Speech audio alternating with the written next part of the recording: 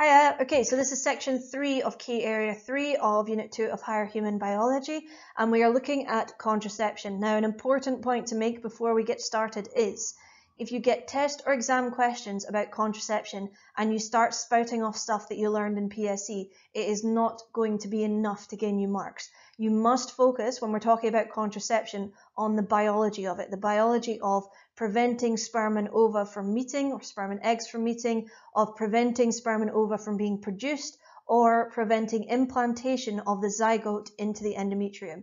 You have to make it sciencey. If it's not sciencey, you're not going to get the marks. Okay, so in general, in terms of contraception, there are two main categories that we are going to look at. We're going to look at physical methods and chemical methods. And basically, contraception is just ways that we can reduce or minimize the chances of a pregnancy happening. So physical methods, chemical methods are what we're going to look at in this video. Okay, and again, these are all based on the knowledge of biology of fertility. Understanding how people get pregnant helps us understand how to stop that from happening. If we had no idea how people get pregnant, we'd have no idea how to stop it.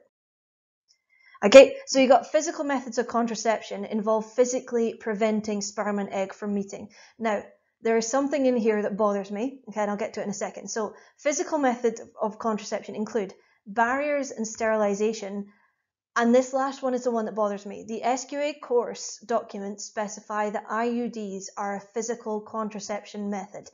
They're not. They release chemicals that prevent sperm and egg from egg implantation. But under the SQA documents, an IUD is a physical method of contraception. I suppose you could count the IUD sitting there is going to stop anything from growing inside the uterus, like you'll see a picture of it in a few minutes. But in real life, IUDs are chemical methods of contraception. I don't know if it's maybe just a typo in the course documents. I'm going to admit, though, that I don't understand why they've called it a physical contraception method.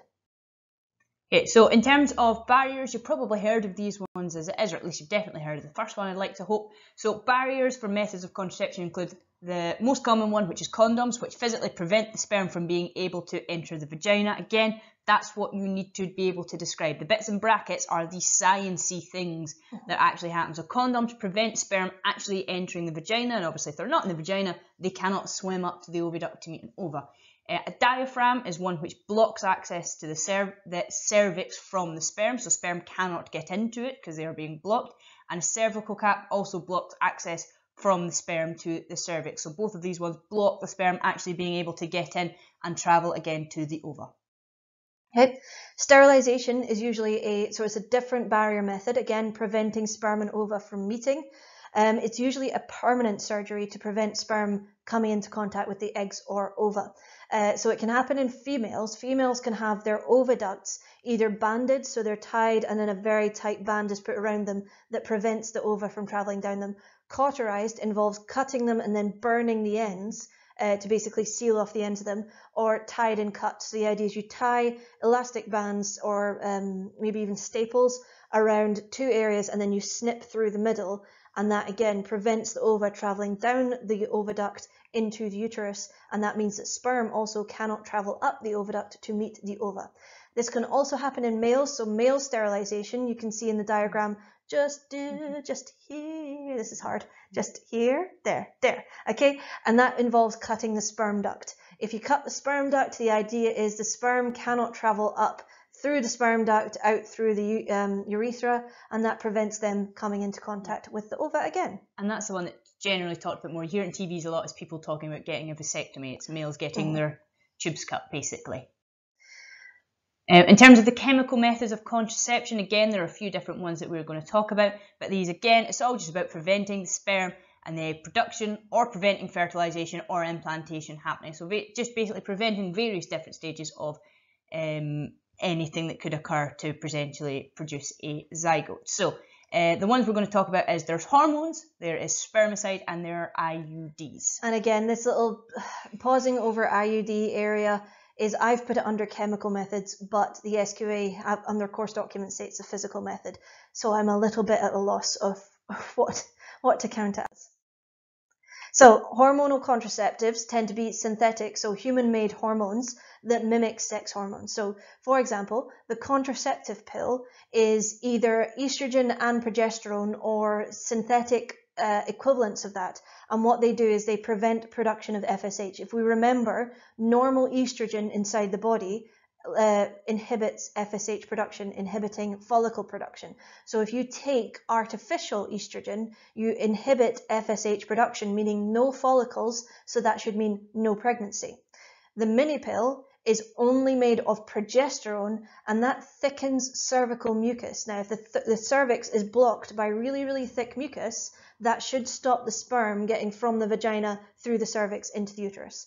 And then finally, we've got the morning after pill. Now, the morning after pill prevents implantation of the zygote into the endometrium. So we're assuming that a fertilized ova exists, but instead of allowing the zygote to implant into the endometrium and grow, the morning after pill basically makes the zygote really slippery, so it can't attach to the endometrium, so it goes the normal route of menstrual cycle. It's kind of your last resort one. Mm-hmm. Is you would use it having assumed you've not had either of the other ones, really. The morning after the pill is the reason why, again, a lot of more conservative religious groups have an issue with the morning after pill, because they consider it to be like a tiny abortion, because effectively you have had conception happen, and so according to certain religious groups you have had a life forming, and therefore not allowing that life to develop is bad, morally. Spermicides, they kind of do what they say on the tin. So most barrier methods of contraception include the use of some kind of spermicide. And basically spermicide is just a thing that kills sperm. It's a bit like a kind of gel, usually, a bit of a cream, a bit of a gel. But the idea is when sperm come into contact with it, it kills them. It's like a herbicide that you put on plants, the kind of thing you use to kill pests on plants. You can have a similar one to kill sperms as a type of pest, I guess. So when you use diaphragms or cervical caps, and even some different condoms, they have spermicides on them. And the idea is when the sperm comes into contact with the spermicide on it, the sperm then die. Okay, now IUDs, and again we put this big cautionary note, in reality they are chemical methods of contraception because they release copper, which prevents implantation and thickens cervical mucus. So they're doing a belt and braces type approach. Number one is thickening the cervical mucus, less chance of a sperm getting in. And number two, preventing implantation. So say there is a fertilized ova, they prevent it from binding to the endometrium.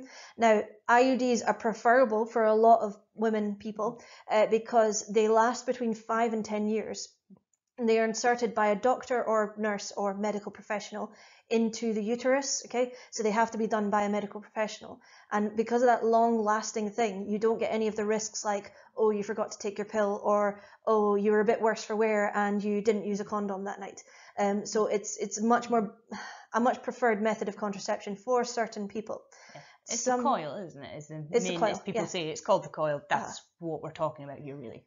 Some IUDs are also impregnated with progesterone to enhance the cervical thickening mucus effect as well. So again, this is why I and every other source classes it as a chemical, and it's also why I don't understand the SQA's classed it as it's a physical thing that's in there, I guess. No, but it's releasing chemicals. It's releasing like a chemical, the implant into but you the have arm. to put a physical thing in to release the chemicals.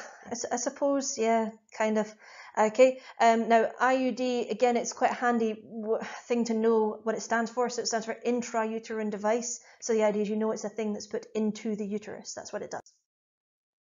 And then again, this is just a nice diagram comparing the effectiveness on them. So you've got the least effective thing, so withdrawal obviously being the completely least effective thing because it's just stupidity. And spermicides actually aren't very effective at all. And then in terms of the most effective things are things like your implants and your IUDs, because obviously they don't require you to potentially forget to accidentally take a pill or forget to have a condom or any of these things. So they're things you can't really forget. And obviously female sterilization, vasectomy, pretty effective because they're saying, well, it physically can't get there anymore. And if it can't get there, it can't interact with the other one, so it can't happen. So you kind of need to know what is the least effective going up in effectiveness to the most effective. It's worth paying attention to that, though, that's saying less than one pregnancy per 100 women in 1 year.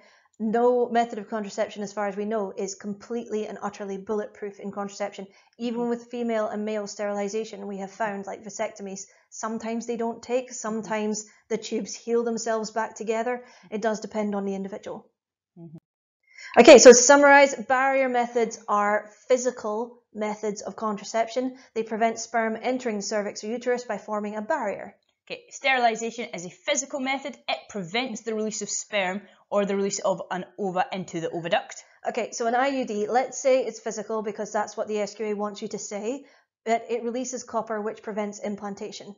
The contraceptive pill is a chemical one, and it mimics the negative feedback to prevent the release or prevent the production and release of FSH and LH. Okay, the mini pill is chemical and that thickens cervical mucus. And the morning after pill is also chemical and it prevents ovulation or implantation of an already potentially fertilized zygote. Okay, and that's everything you need to know about contraception, and that is the whole of key area 3 covered. Done. So the next key area is anti and postnatal Oh, screening. it is anti and postnatal screening. So we'll say, let's say you do get pregnant, how do you monitor the health of the fetus that is growing inside of you? And then also what tests are done after the baby is born to monitor health as well. See you then.